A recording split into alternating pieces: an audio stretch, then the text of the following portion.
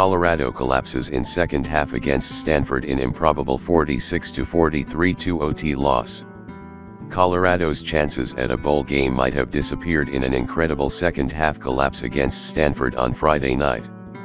The Cardinal overcame a 29-0 halftime deficit to stun Colorado 46-43 in double overtime. Wide receiver Elic Ayomanor was unstoppable after halftime and made an amazing catch over Colorado star Travis Hunter to send the game to a second overtime. Colorado QB Shedeur Sanders threw an ill-advised interception on third down on the Buffs' possession in the second overtime as Stanford was able to win the game on a 31-yard field goal by Joshua Karty. The overtime TD catch was Ayomanor's third of the game. He finished with 13 catches for a school record 294 yards as Colorado could do nothing to slow him down.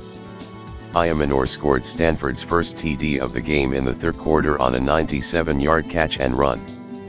He scored on a 60-yard TD on the following possession, and Stanford QB Ashton Daniels soon started to look his way nearly every pass play. The Buffs ended up with Hunter shadowing Ayomanor, but even that didn't work.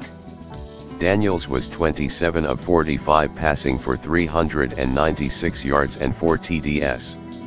He had thrown for fewer than 60 yards and completed just a third of his passes before Ayomanor's 97-yard catch. Colorado looked great in the first half. Colorado appeared on the way to a dominant win through the first 30 minutes. Hunter returned to the lineup for the first time since he suffered a lacerated liver on a late hit in Week 3 and scored the first TD of his Colorado career to give the Buffs a 14-0 lead.